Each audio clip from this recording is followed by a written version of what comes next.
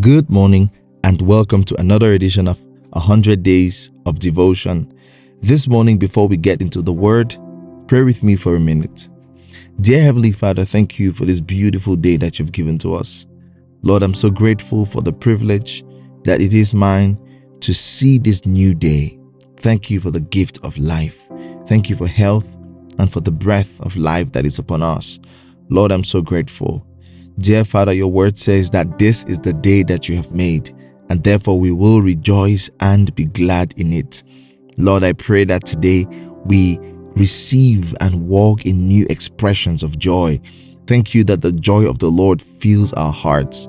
Thank you, Lord, because today the word of God will transform our lives and renew our minds. Our lives will never be the same again.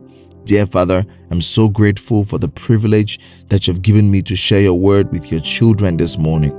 I pray that you will grant me utterance, that I will speak forth your word with clarity. In Jesus' mighty name I pray. Amen. This morning, I'd like us to speak about the spirit of prophecy. Now, on this series of 100 Days of Devotion, we have a teaching entitled Prophecy to Manifestation, and I'll recommend that you watch that video. It is a teaching about what happens between the release of a prophetic word and the time of its manifestation. In that teaching, we actually defined what prophecy is. We said that prophecy means to foretell. That means to speak of something designed to happen. It also means to foretell, meaning speak of something into being. Speak of something that will happen, or I describe that as to forge as you tell. Now, all for the purpose of edification, exhortation, and comfort to the one hearing, or sometimes even to the one speaking, especially in the case of foretelling. Now, the beautiful thing about a prophetic word is that it actually gives us access, light, and direction to the future. It points us towards things to come, God's will. Turn your Bibles very quickly with me to the book of 1 Corinthians chapter 14. I'll read from verse 1 to 3 from the Amplified Translation. The Bible says in verse 1, "Pursue this love with eagerness, make it your goal, yet earnestly desire and cultivate the spiritual gifts to be used by believers for the benefit of the church, but especially that you may prophesy, to foretell the future, to speak a new message from God to the people." Verse 2, "For one who speaks in an unknown tongue does not speak to people but to God, for no one understands him or catches his meaning, but by the Spirit he speaks mysteries, secret truths, hidden things." Verse 3, "But on the other hand, the one who prophesies speaks to people for edification, to promote their spiritual growth, and speaks words of encouragement, to uphold and advise them concerning the matters of God, and speaks words of consolation, to compassionately comfort them." Now that is so powerful. 1 Corinthians 14 verse 3 actually tells us the purpose of prophecy, or what happens in prophecy. He says the one who prophesies speaks to people for edification, to promote their spiritual growth. So prophecy will edify you. It will promote your spiritual growth. He says he speaks words of encouragement, to uphold and advise them concerning the matters of God. Prophecy will uphold you, will encourage you, will exalt you. And finally, he says, speaks words of consolation, to compassionately comfort them. Prophecy will bring comfort to your heart, because prophecy is the revelation of Jesus through the Holy Spirit. Now, to prophesy also means to interpret the divine will and purpose of God in inspired preaching and teaching. It is a vocal expression of the mind of God with the purpose of edifying, of exalting and comforting by foretelling or forthtelling. And like I always say, forging as you tell. Turn your Bibles very quickly with me to the book of Revelation.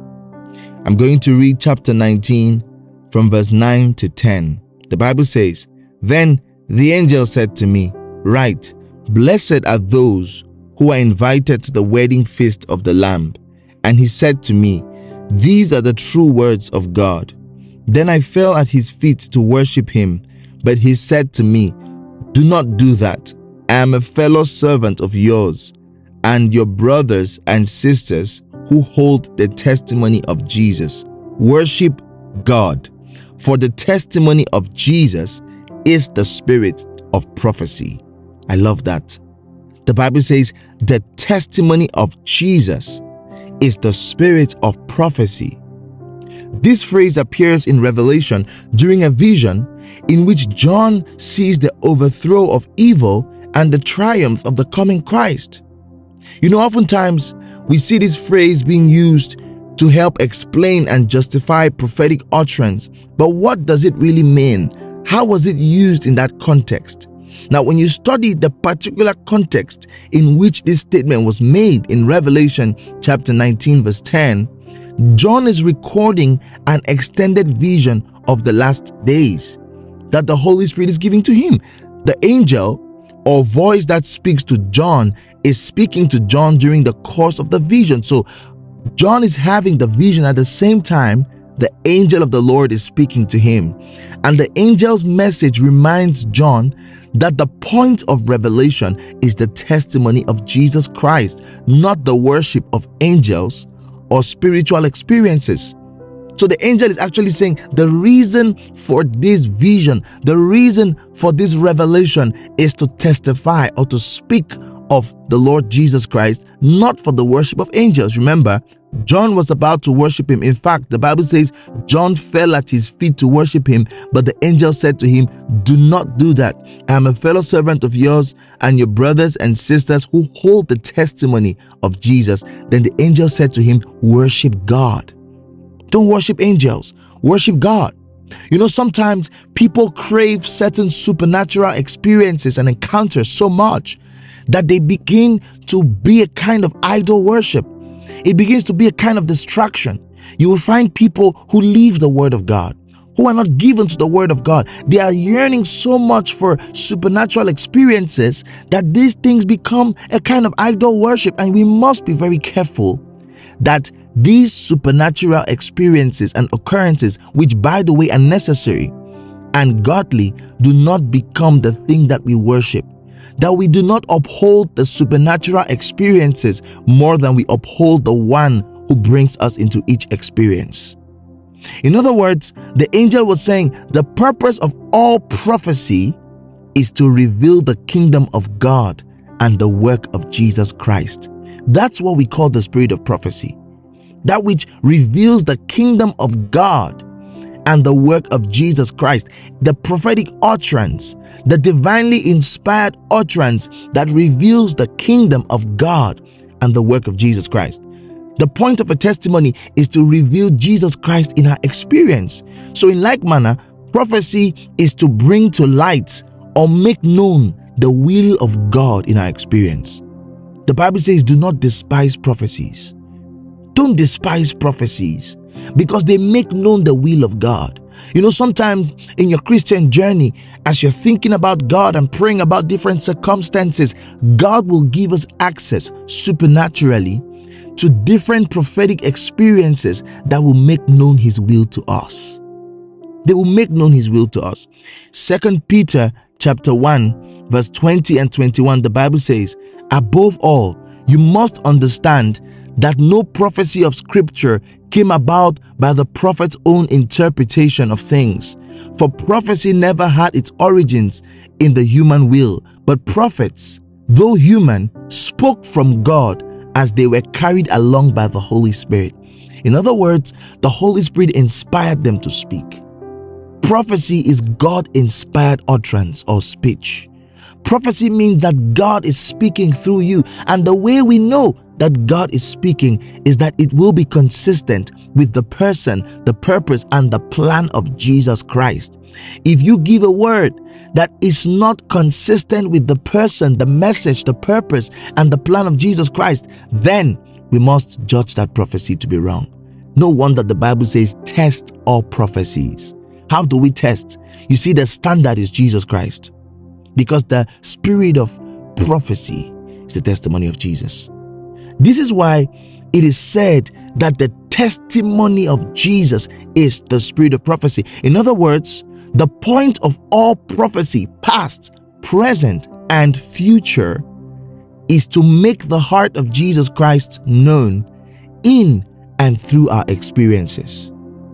Prophecy is a vocal expression of the mind of God. It is a supernatural work. It is a sign and a wonder both to unbelievers and to believers. Now, to the unbeliever, the prophetic expressions of the word of knowledge, which is the revelation of things past and present.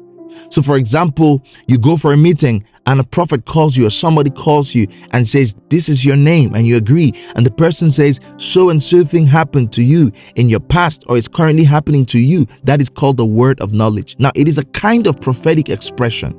Okay, now this is usually a wonder that gets the attention and stirs up the faith of unbelievers to believe in that which will be said of the future. You see, it seems to be most powerful and effective for evangelism. So when we are talking to unbelievers, and even sometimes to believers, and I'm not saying this is only for unbelievers, but usually when we are talking to people who don't believe, the prophetic expression that they will adhere to or believe in the most will be the word of knowledge, because it speaks of things that have already happened, usually things that nobody else knows but them. You will find somebody say, this is what you've been experiencing in this season. In fact, you had this kind of dream yesterday. Last night on your way to work, so and so thing happened. A woman called you and said this to you. All of that expression that reveals the past or the present is called the word of knowledge. And it is usually a deep wonder to unbelievers to stir up their faith so that they can believe that which will be said about the future. However, for the believer, while we may be intrigued by all expressions of the prophetic, as a vocal expression of the mind of God, we may be intrigued by the word of wisdom, the word of knowledge, foretelling, all of that.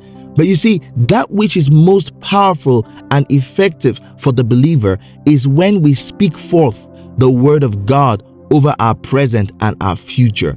I describe this as forging as you tell, or foretelling. For the believer, foretelling is most effective. The spirit of prophecy upon the believer will cause you to speak forth the will of God into your present and future. So you don't need to wait for a prophet. You can take the word of God and you can speak it forth over your present and the future.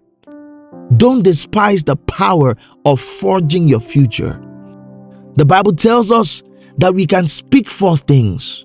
No wonder the Bible says that you will decree a thing and it will be established unto you.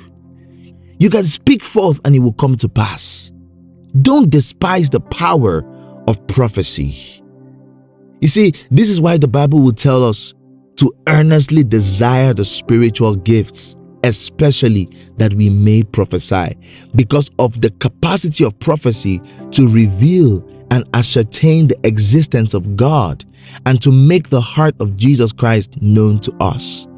The spirit of prophecy is the testimony or revelation of Jesus.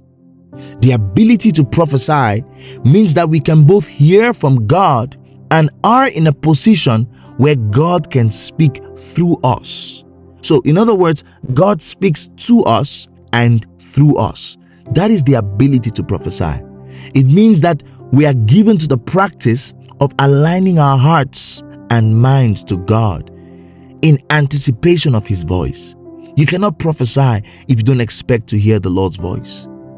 In deep expectation and believing that we have been given access. If you don't believe that you have been given access to God's voice, you cannot hear the Lord. In deep pondering on the word of God that causes us to roar. In deep meditation. When you're given to meditation, you would hear from God. God will speak to you and through you. People who are activated to prophesy are given to setting a quiet time to have conversation and exchange with God. You must learn to have a quiet time where God speaks to you and He can speak through you. You must be given to adoration to God. either in song or in words. You must learn to bring your adoration to God. You have to learn the practice of deep reverential adoration to God. In that place of adoration, you will hear God's voice. He will speak to you and through you. You cannot be effective at prophecy and exchange with God if you're not given to prayer. I've taught on prayer. I've told you that prayer is the exchange of deep and intimate thoughts, feelings, and words with God. People who are activated to prophesy are given to deep study of the Word of God. They know the Word of God because remember, prophecy reveals Jesus. These people are given to meditation, creating vivid mental pictures of the Word of God in our minds. These people are given to listening and writing that which is received of God. You've got to listen to Him and write it down because God will speak to you and through you. Now, all prophecy will always be consistent with the person, the purpose, and plan of Jesus Christ. You know, in the school of prophecy, we teach about different languages by which God might speak to us. I prefer to say that God speaks to us all alike, but we interpret in different ways or styles, which we can describe as prophetic personalities. Now, prophetic personalities will differ from the mode of revelation. When we're talking about the mode of revelation, we are speaking about how the prophetic message is received, whether it is a vision, whether it is a revelation, or a still small voice, whether it is an impression, or an audible voice, or a vivid image or vision. These are all modes of revelations. However, the prophetic personality describes how people are wired to receive the message and interpret it. And again, this is important because God's desire for us is that we all operate in prophetic accuracy and carry the spirit of prophecy. Now, I will speak about 5 prophetic personalities, but however, this may not be all that exists. You know, again, these are different from the modes of revelation, but they are the way that we will tend to interpret and move with the prophetic signal or message. There are 5 kinds of prophetic personalities. The first kind is you have people who are the expressives. The expressives are people who recognize God in obvious expressions. You know, they believe in signs and things that point to God. They would tend to get a message from God in almost anything, in a line from a movie, in a conversation with a friend, from a billboard, from a t-shirt, from an inscription, from their watch, and so on and so forth. And all of these signs will align with scripture and will point to the person and purpose of Jesus. There are some people who are quite expressive. When their clock shows 11:11, there's something that God will show them from that, and it will be incredible. Sometimes other people say it's a coincidence, but they're able to see the Lord in different expressions. The second kind of prophetic personality, we have the contemplative. Now, the contemplative, these are people who have a dynamic that looks for patterns. They look for a number of signs that work together. They usually take some time to brood over what God has said or is saying and do a kind of due diligence. They look for patterns and the thread about what God is saying in order to understand God's voice in a given season. So it's not a lack of faith, but a strong ability to bring scripture and signs together to interpret God's voice. Again, this must be consistent with the Word of God and must align with the person and purpose of Jesus. So they will bring different things together. They would take time. They would say, in Revelation, the Bible said this, and in Malachi, the Lord said this, and in these recent times, the Lord has shown this and this. So they will bring different signs with scripture and contemplate or brood over these things to come up with what God is saying. The third kind of prophetic personality is the strategic. Now, the strategic people are people who are always looking for how the micro or now word of God fits with the macro word of God or the larger picture or plan of God. So they will always look to see how what God is saying in the now fits into the big picture. So when they hear a word from God, they will always seek to connect the dots and look for the bigger picture. Where is God leading us to? They have a big ability to interpret the times and the seasons and project forward. This is what the Lord is saying now, but this is what we believe God is saying about the future. These people will have a strong word of wisdom. Again, it is quite important for the study of end times, what we call eschatology, and even quite vital in interpreting God's plan for nations in politics. All right. Now, the fourth kind of people, we have the mysticals. The mysticals are people who usually are misunderstood in the church because they have such a deep internal dialogue with God. They are usually deep and consistently experience the supernatural realm.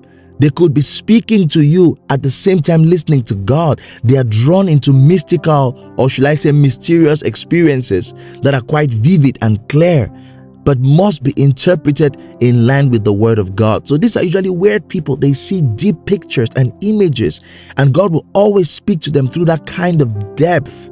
Okay, so these people are usually weird, and they have deep insight and awareness of the presence of God, and as a result of deep mystical encounters with God that are quite fascinating.